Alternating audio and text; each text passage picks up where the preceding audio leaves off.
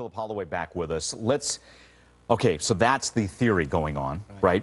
Yeah. Let's look at those two arcs. If the plane goes to the northern arc, and the theory is, and I want to get your take on it, flying below 5,000 feet. Is that an anomaly? Can it be done? Tell us about that plane going that low, potentially. Well, it can be done. The thing about jet engines, though, is they are much less efficient at lower altitude than they are at higher altitudes. Jets want to fly high. When they fly low, they burn a lot more fuel, so they can't go as far on what fuel they have.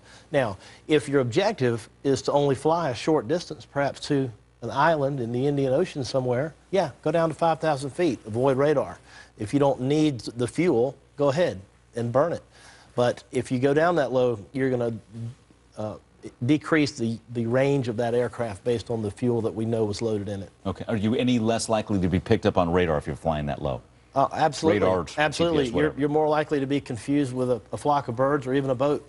You know, because without a transponder signal, all they have is what we call skin-to-skin contact. The radar signal actually bounces off the aircraft, and then it returns to the radar station, and someone may see it on a radar scope, but they have no idea what it is. Got it. Okay, more with Philip coming up here as we continue to, and we'll take your calls, by the way, 1-877-TEL-HLN.